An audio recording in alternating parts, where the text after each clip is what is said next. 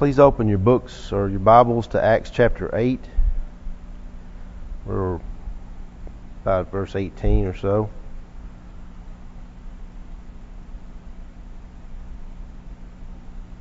We'll pick up there in just a moment and try to finish up this chapter this morning.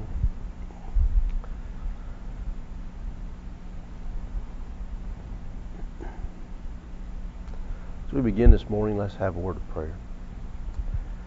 Father in heaven, we're so thankful for another day you've blessed us with, that you provided us with all the physical blessings that we so many times take for granted. We pray, Father, that we'll realize that everything that we have has been a gift from Thee. We pray, Father, that you'll help us to realize these are temporal blessings, that our focus should be on the spiritual blessings that we can find in Christ Jesus. We pray that we will focus more and more each day on those blessings and that the benefits that come from them. We pray, Father, that you'll help us to realize that we're your children here upon the earth, that we should conduct ourselves in a manner that would be acceptable in thy sight, that we should have certain characteristics and mannerisms that are reflective of who our Father is and our example that's been set by our brother, your Son, who gave himself for us. We pray, Father, you bless us this morning as we study. Help us to understand those things that we can make application to in our lives, that we can grow closer to Thee. And we pray, Father, that we'll understand the deep need to be able to implement the things that you teach us in the Word. Not just to know them, but to put those into our everyday walks of life. This morning we're mindful of many who are in need of our prayers, especially here at this congregation. We pray that you'll bless them with all the physical needs that they have, and that the doctors that are administering to them might provide the treatments that would bring them back to their much wanted health. We pray, Father, that you continue with us this day. Help us to prepare ourselves for worship. Help us to have already done that. Help us to conduct ourselves in a manner that would praise and glorify Thee as we worship this day. Pray, Father, you'll be with all those who teach the gospel the world over. Help them to hold on to the truth and to teach the truth. We pray, Father, that there may be good and honest hearts that would receive the gospel and change their lives before it's too late. Pray, Father, that you continue with us through our lives each day that we live, that we can live in such a way that we bring the proper perspective of a Christian to this lost and dying world. Forgive us of our sins and shortcomings. We pray all these things in Christ's name. Amen. All right, we pick up in Acts chapter 8 where Philip has gone to preach to the people of Samaria. Philip cannot impart the Holy Ghost through the laying on of hands. So we see where Peter and John are sent from the church in Jerusalem, and they lay hands upon the people, and they were able to receive the Holy Ghost. Now Simon, we've talked about in this chapter, a sorcerer who had been tricking the people, or who had been amazing the people through his sorcery. I don't know exactly what that is, but we do know from the Scriptures that comparison to what he was able to do versus what the Philip was able to do, and showing forth the signs and miracles that he did, were apparently no match. And so it would seem like he was somewhat of an illusionist, and that he did not do real things, but the people believed in him, and he had quite a following. So when Peter and John come and they're able to lay hands, Simon had believed, and the Bible teaches us, and had obeyed the gospel. But when he sees this ability to lay hands so that people can do certain things with spiritual gifts, he desires that. And so he wants to have that. Verse 18, and when Simon saw that through laying on the apostles' hands the Holy Ghost was given, he offered them money. Well, quite obviously, that seems to be what some people refer to as the universal language, money. And everybody understands money. So Simon says, well, let me buy that. And And I don't know what Simon's thinking, but obviously he's thinking to continue on impressing the people, to be someone that people follow. Don't know what all's motivating him, but he wants that ability. He says, give me, verse 19, give me also this power, that on whomsoever I lay hands, he may receive the Holy Ghost. But Peter said unto him, thy money perish with thee. Here again we see the understanding of the kingdom. The kingdom is not about perishable things. It's not about temporary things. And so that message needs to be brought strong and hard right off the bat to people who believe that their possessions and the material gain that they have is of any value in the kingdom. Now, we can use what we have to promote and to try to use the funds to propagate the kingdom through preaching of the gospel. But beyond that, our money is useless.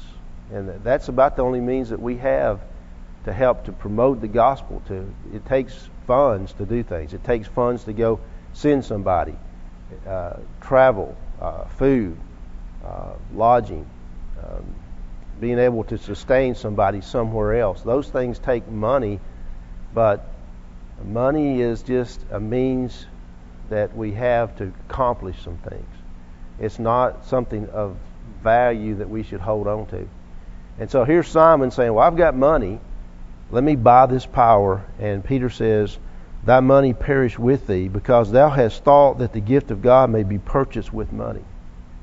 It's not a material possession. It's not something that you can buy with money. And apparently it would seem that this was a kind of attitude or so that Simon has. He's someone who thinks materialistically. He's been amazing the people and apparently receiving money because of that. And that was it seemed to be his livelihood. So he thinks that money could buy this power. And Peter's quick to point out that's not the case. You cannot buy this power. And it can't be purchased with money. He says, thou hast neither part nor lot in this matter. The laying on the apostles' hands, the distribution of the Holy Ghost, of the spiritual gifts that were available, there's no way that Simon has any part in that. Because as we've seen so far, Philip, a righteous man, a preacher of the gospel, could not provide those spiritual gifts to people with the laying on of hands. It was limited to the apostles. We understand as we read the scriptures and we see how it plays out, only the apostles could provide the spiritual gifts to people with the laying on of hands. So it was nothing that Simon could get. It was not intended to be distributed beyond what the apostles could do. And as we look at Scripture, we start to understand that as it unfolds before us. Paul refers to these gifts in 1 Corinthians chapter 13 as someone being in their infancy. He says, when I was a child, I thought as a child, I acted as a child, I spoke as a child. But when I became a man, what does he say? I put away childish things. These things were intended for the infancy of the church, the beginning of the church, not to be propagated beyond a certain point. And once the gospel was able to be preached, once that we were able to see letters written from some of the apostles and other writers of the New Testament, and these were sent to various groups of people, they had some guidance at that point to continue to do what was instructed by God. Now, the interesting thing is, if you look at what happens today in the religious world, there are various groups. The whole idea of the word denomination means different divisions. If you talk in terms of denominations of money, what do we have? We've got 10 cents, 25 cents, $1, $5, $10, 20. On and on, we have these different denominations of bills or of money that we talk about, and we all understand that. So when you start talking about the uniqueness of what's happening here and what continues to happen through the writings of the New Testament, is it's the same message every time. Now, in the world today, when there are various people who have biblical beliefs to some extent, and I say that because if we all believe the whole truth, we wouldn't have a problem, would we? But what happens is we believe parts of the truth, pick and choose what we want, and so we develop different denominations that become apparent in the world today. So the point is that in this particular aspect of what's going on here, the idea is that there's something here for a particular purpose. It had a particular duration to promote the growth of the church, to accelerate it. But it went away. It had limitations. And so when it went away, then what we have is just the consistency of the Word of God. And so if you look at the Scriptures and all the writers, they're consistent. They're in harmony with what they teach. And if you think there's some discrepancy in there, after further study, you begin to see that it doesn't contradict. It does fit into place. But here's the point. The point is that if we all would follow just what the Bible teaches, then we could be what God wants us to be. And so the point that I want to make here is that although they had these things in the very beginning, there was a particular purpose behind them and a limitation behind them. So it was not appropriate for Simon then to have these, because that was not God's intent. That was not what God's plan was. And so Peter says, thou hast neither part nor lot in this matter. It has nothing to do with you, Simon. Nobody that's going to become a Christian is going to have these gifts, the ability to pass the gifts on. It was limited to the apostles. And he says, because that you've thought you could buy these things with the gift, you're in a problem area here. Thy money perish with thee, because thou hast thought that the gift of God may be purchased with money. There is neither part nor lot in this matter, for thy heart is not right in the sight of God. As a Christian, what should be Simon's focus? On his livelihood, on how he's going to continue to amaze the people with his trickery? What is Simon's focus here as a Christian? To live righteous life before God and to participate to whatever capability he has of taking the gospel to those round about him.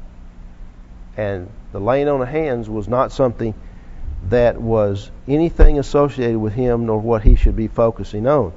And because of that, he said, your heart's not right. He says, repent therefore before this thy wickedness, and pray God, if perhaps the thoughts of thine heart may be forgiven thee.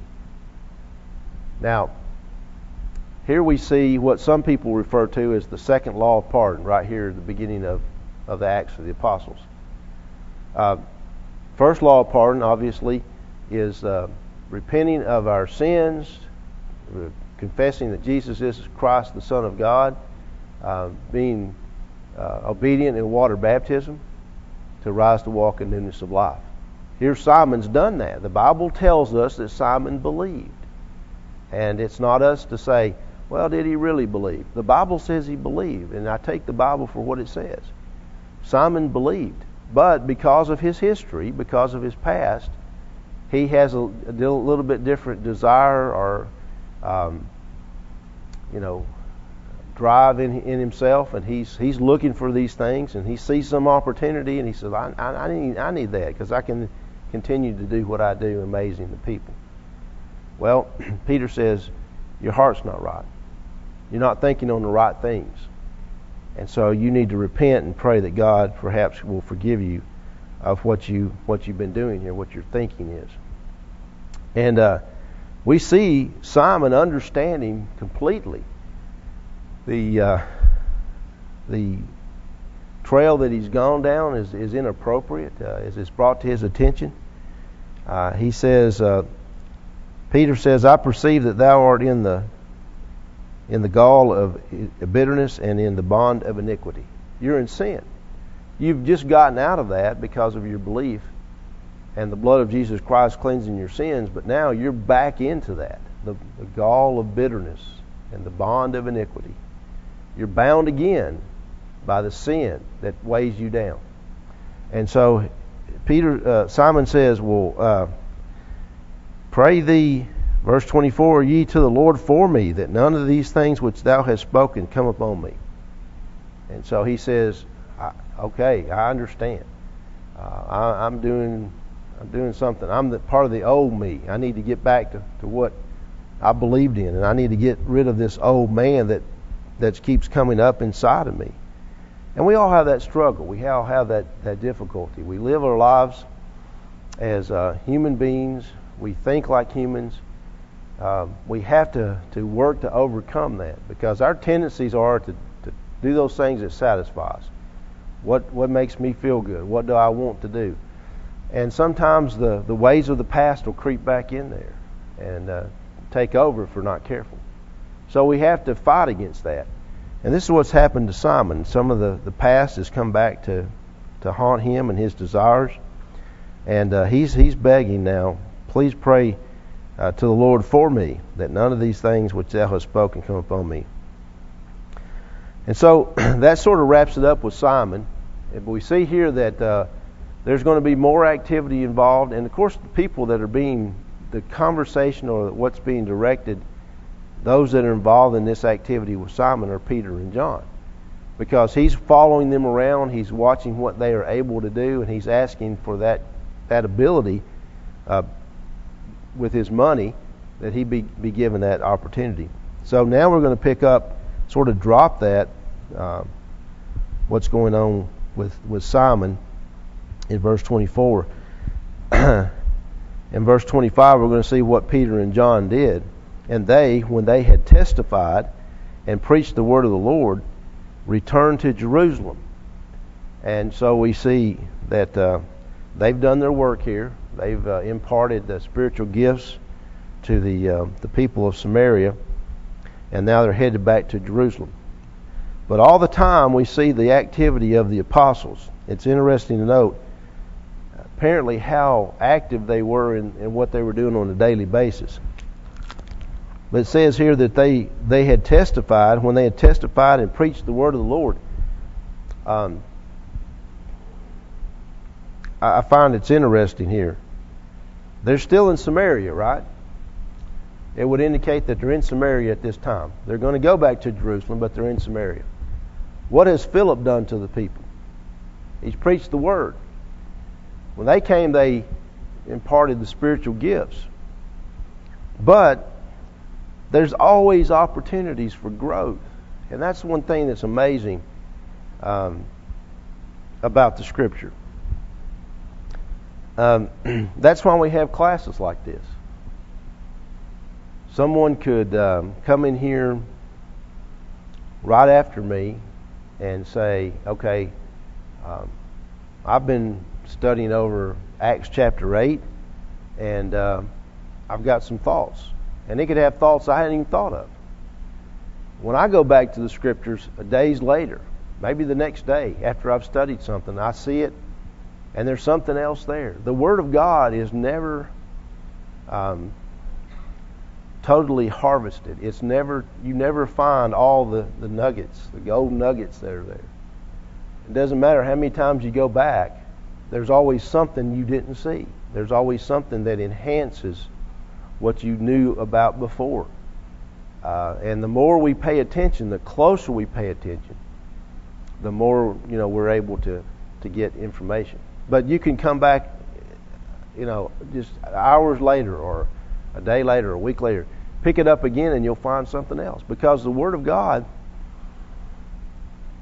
we never diminish it. It's an amazing thing.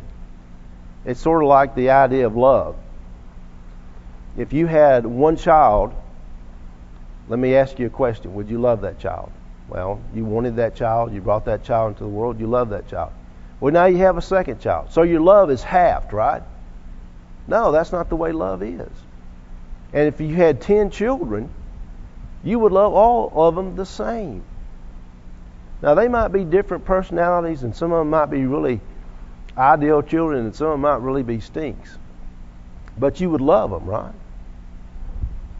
And that's the way it is with the Word of God. It doesn't matter how many times you go back and study it. There's always something there to get from it. And if we have that kind of attitude, we'll be able to get something out of any time the Scriptures are opened up to us. So here we have Peter and John that are staying back in Samaria, who have already heard the truth and obeyed it, but they're still testifying in their teaching. I think that's interesting. When they had testified and preached the word of the Lord, returned to Jerusalem. But now what did they do? They preached the gospel in many villages of the Samaritans. Now we talked about that last week. The Jews and the Samaritans did not get along. None whatsoever. The Jews hated the Samaritans. And the Samaritans felt pretty much the same about the Jews.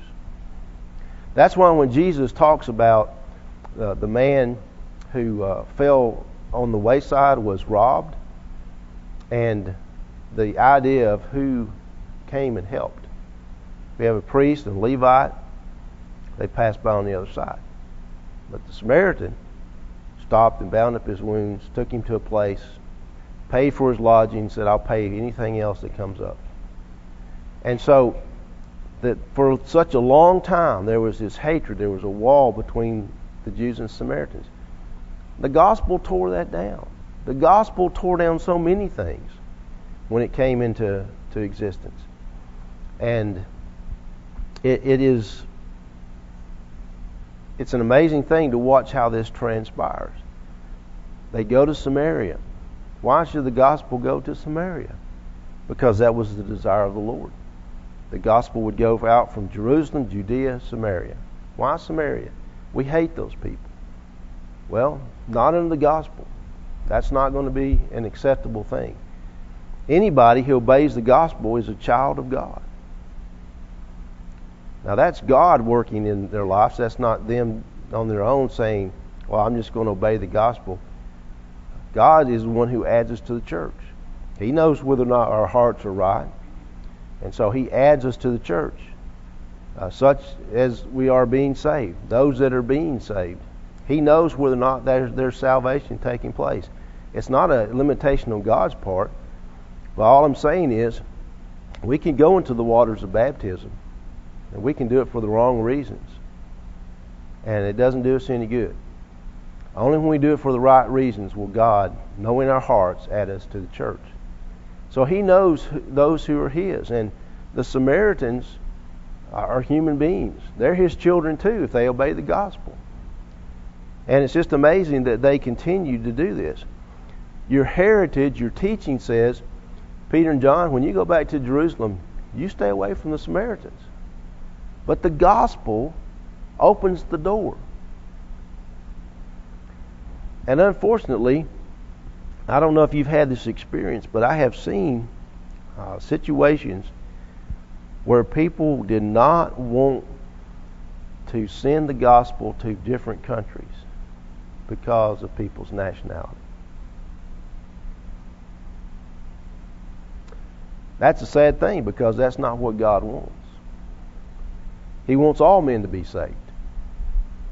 And the gospel has the ability to tear down the hatred and the walls that have been built up and to put us on the same level playing field as children of God. And to me, it's exciting when we have someone come from South Korea, or we have someone come from India, or we have someone come from Africa and tell us of the things that are being done and the souls that are being saved. Because that means the gospel is doing what it's supposed to do. Tearing down barriers and making us all children of God in Christ. So this is an amazing thing as they go through this, and they go through all the cities of Samaria on the way back, all the Samaritans, the villages, and they preach the gospel. Now we're going to see Philip at this point, transition that takes place, that Philip's going to now be directed to go somewhere else. We have Peter and John going back to Jerusalem. Apparently the situation in Samaria is settled. They have the church established, and they've left them there with the ability to strengthen and confirm the word through the gifts that with the laying on the hand of the apostles. And now the apostles go back to Jerusalem, and Philip is going to be called away. Verse 26, the angel of the Lord spake unto Philip, saying, Arise and go toward the south unto the way that goeth down from Jerusalem unto Gaza, which is desert. Now, desert in this place, and sometimes in scriptures, can mean a deserted place, or it can mean actually the desert, hot, dry, nothing really there. And so it can mean either way in scripture, unless it's given us a better understanding of what he's talking about. But apparently he's traveling in either way. If it's a desert, if it's a deserted place, he's basically out by himself riding. We see the Ethiopian eunuch's going to be riding, going back to Ethiopia. Apparently he's been into Jerusalem to worship, verse 27. So he tells him to go into Gaza, which is desert. He arose and went, and behold, a man of Ethiopia, a eunuch of great authority under Candace, a queen of the Ethiopians. Now, we want to pay a little bit of attention to this story because we know about it. We know about the Ethiopian eunuch's conversion, and we know that it's something that we refer to in scriptures a number of times in Acts, latter part of Acts chapter 8. But I want to look at it just a little bit closer. Here's a man of Ethiopia. Now, chances are that this man is very dark-skinned. I don't know how much, but I find it interesting that in this chapter, as we talk about Samaritans who were hated by the Jews, who were considered dogged by the Jews, have now been recipients of the gospel. That now we have a story in Acts chapter 8 that deals with someone from some other place that would not be considered someone that was of the Jewish persuasion. Now, it's indication that if he came to Jerusalem to worship, the idea here is that he would have been a proselyte Jew. And that's why he would be in Jerusalem. Otherwise, if he's not of the Jews, he's not following after Judaism, he would not be interested in worshiping at Jerusalem. But the idea here is that even though some people would be proselyted to be Jews, this is someone of a different race.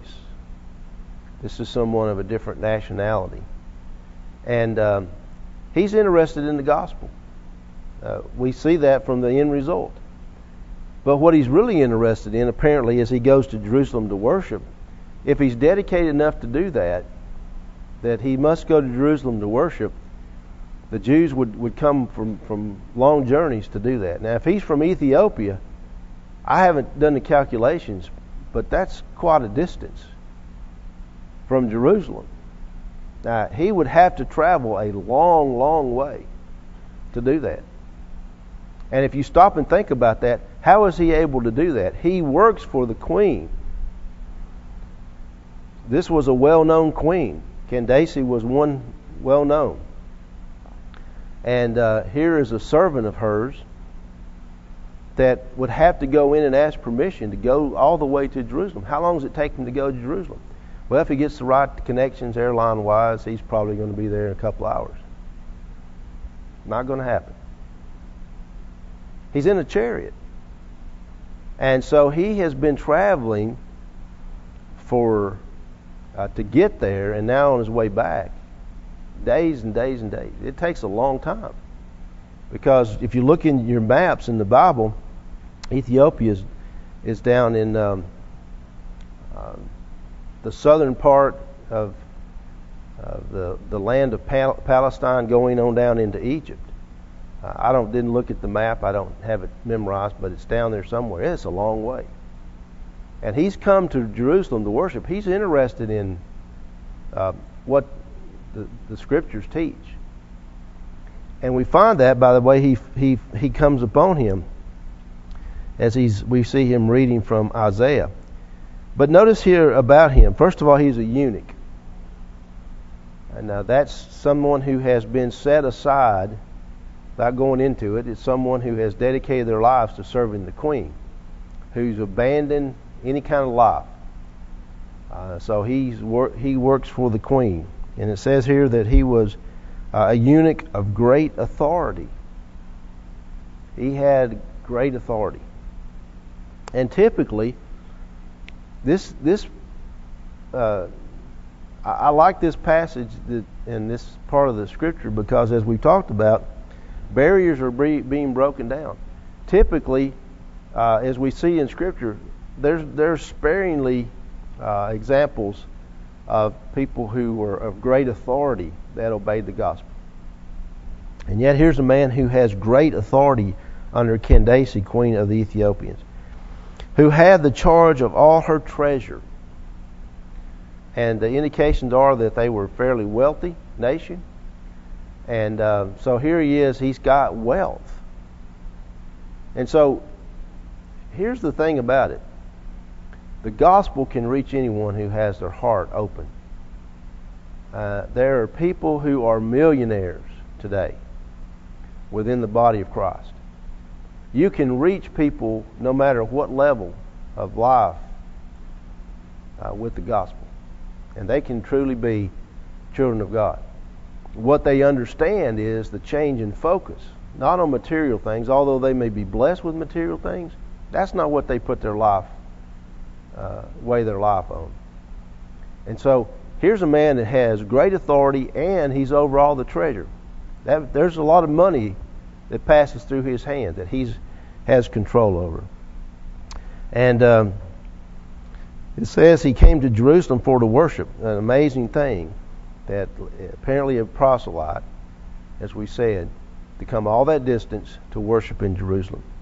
He was returning back to Ethiopia, and sitting in his chariot, he read Isaiah the prophet. Now, that's interesting that this man is intent enough about the scriptures that he has a scroll that he's reading the scriptures. There's no indication that he's doing this because he's gone on a long journey, he has nothing else to do. He's reading because he has the desire to understand what God has prescribed for us and how he wants us to live. And so he's reading Isaiah. The Spirit said unto Philip, Go near and join thyself to this chariot. Now, I don't know exactly how he was able to do that. I would say out in a desert place, Philip, if he's traveling himself by walking, maybe there's a good intercept path that he can take to get there. Chariot, probably horse-drawn, traveling probably at a good pace, realizing there's a long way to go, you don't want to wear the animals out. But Philip joins himself. I don't know how this took place. I don't know if he was presented there in a place with the aid of the angel or whatever, but he finds himself in this vicinity, and the Spirit says, Go join thyself to this chariot. And Philip ran thither to him. Folks, there's a lot of little passages like this that could just trigger all kinds of sermons. Have you ever heard of anybody running to get the gospel to somebody? I mean, just sprinting so that someone has the opportunity to hear the gospel? I don't think you hear that much. We make efforts. We try to spend the money to get people to go. We try to do things. But here's Philip sprinting, running, so that he can teach the Ethiopian eunuch the gospel.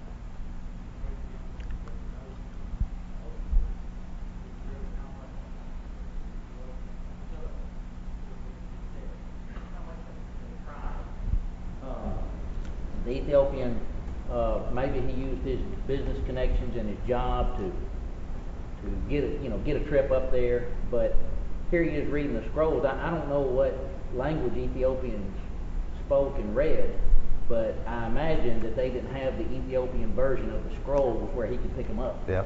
So he was reading a foreign language. He's a smart guy. He knows that it won't just come to him. He has to exert effort. He has to try us. And there's a lesson there, I think, for us.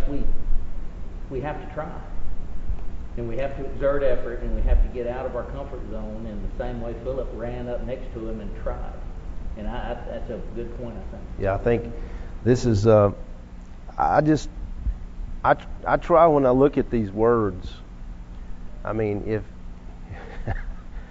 if you've ever been in a Bible class, you know, and it's like, well, we're going to cover chapter so-and-so today, and you've heard the old analogies that of some classes that people apparently have been in because they make these stories. It's like, well, brother so-and-so, read verse 1.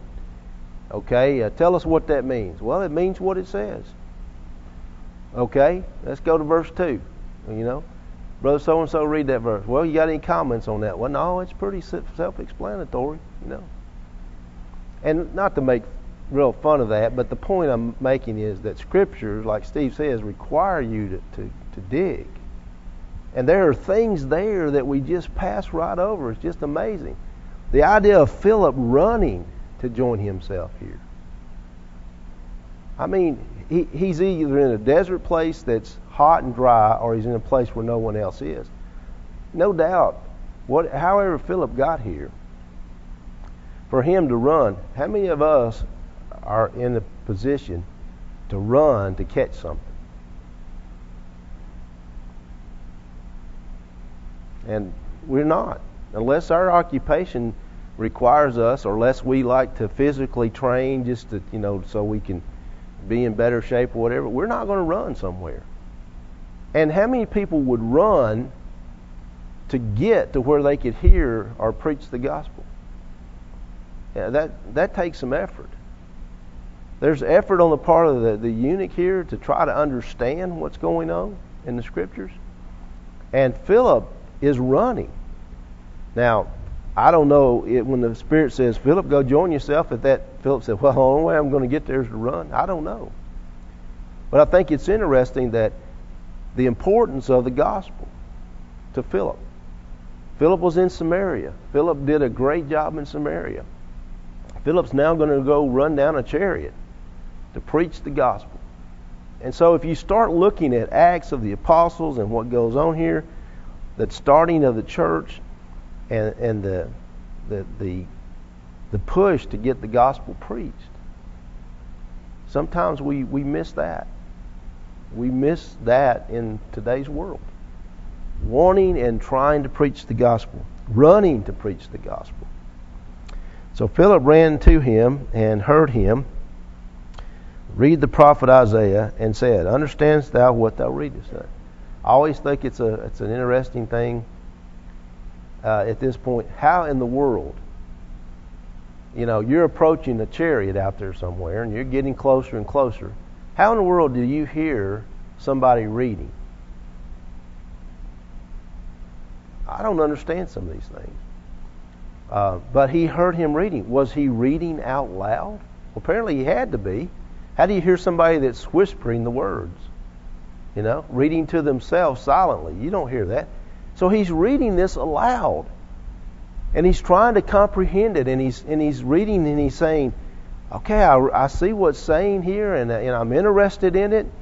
And he's citing these words.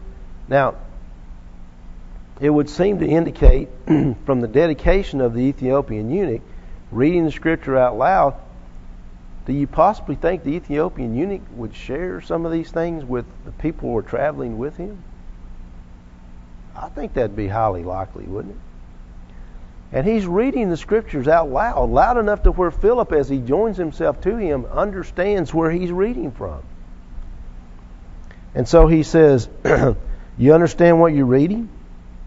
And he says, how can I except some man should guide me? Well,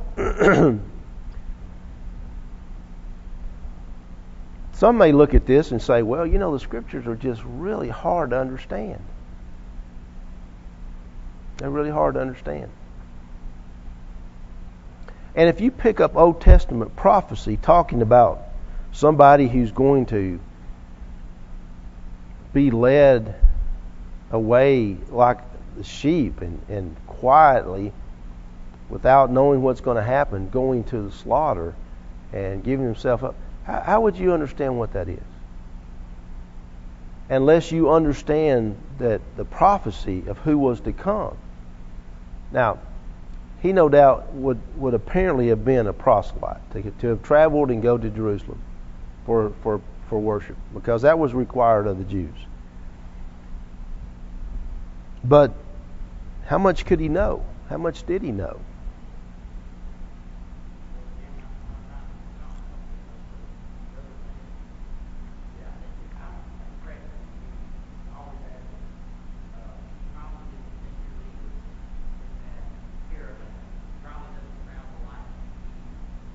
Probably got a lot of guys rolling with him, and he's reading out loud, and then someone comes up, do you understand what you're saying? And he doesn't put out any false pretenses. His character comes through, and his genuine interest to find out. He said, no, I don't understand. And so, and instead of trying to show out in front of his guys or anything like that, he shows his true character. I think he's a super impressive guy in the New Testament. I really do too. But if you stop and think about it, if you have authority, and he does, no doubt, as the previous verse have indicated, if you have that kind of authority, someone comes up to you and say, you know what you're reading? How would you take that? First of all, you're coming up to somebody who is somebody. He has authority. And he has, like Steve says, he's not just got somebody up there with a, guy in the chariot and he's sitting in the back. There's probably several people with him, because you don't travel with somebody that is. If you are someone of authority from a country, you don't travel alone. You usually travel with guards. If you're that important to the queen, you're going to be protected. So she would send some soldiers with him, at least, to protect him. He's important to her. And he's a man of authority. So for someone to come up and start questioning, does he understand what he's reading? I just sort of see, maybe I've been living in this modern era too long. Most people would say, what's it to you? Who are you?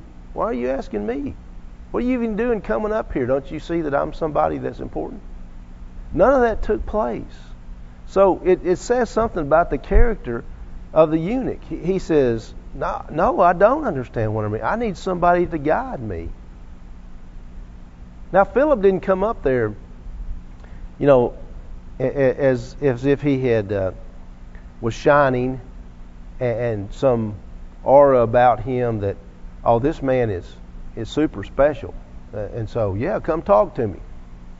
He's just a man sent by God's messenger to go, and the Spirit to go talk to the Ethiopian eunuch. But here's a man who has authority. He has people around him, and even to allow Philip to come up there would have been something unusual, because they would typically be watching. Oh, here's somebody coming up. Maybe they mean harm. But the eunuch, it seems to be someone who is a special character, I think. And so he says, I need somebody to guide me. And if you could imagine, here's the thing that's so interesting to me.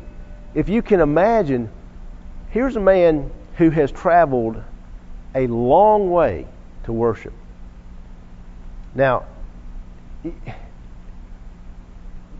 this is just some of the typical Jews. Now, this is not to say that all the Jews were this way. But sometimes they're like us today. I went to Jerusalem worship. Check that off. I'm done.